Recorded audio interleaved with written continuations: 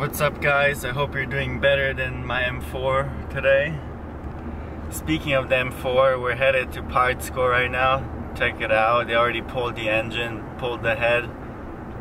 So we're gonna see what they're up to and then see what happened to the engine and well, where we're going from here. Alright, stay tuned. Parts Score never messes around. Some more Parts Score over here.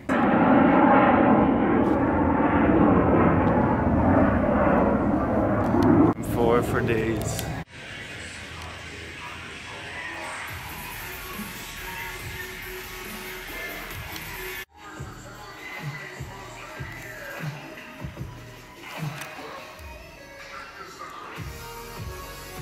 Transmission out too.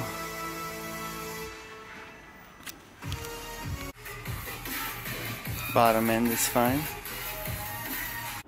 RIP Hound. Gonna come back stronger than the pure turbos. Watch out guys. Gonna be gapping. Just talked to the guys at Parts Score. I didn't really want to shove a camera in their face. But what they said is Crankhub spun. It probably bent all the valves in the head. So they had to take off the head and they sent it in somewhere.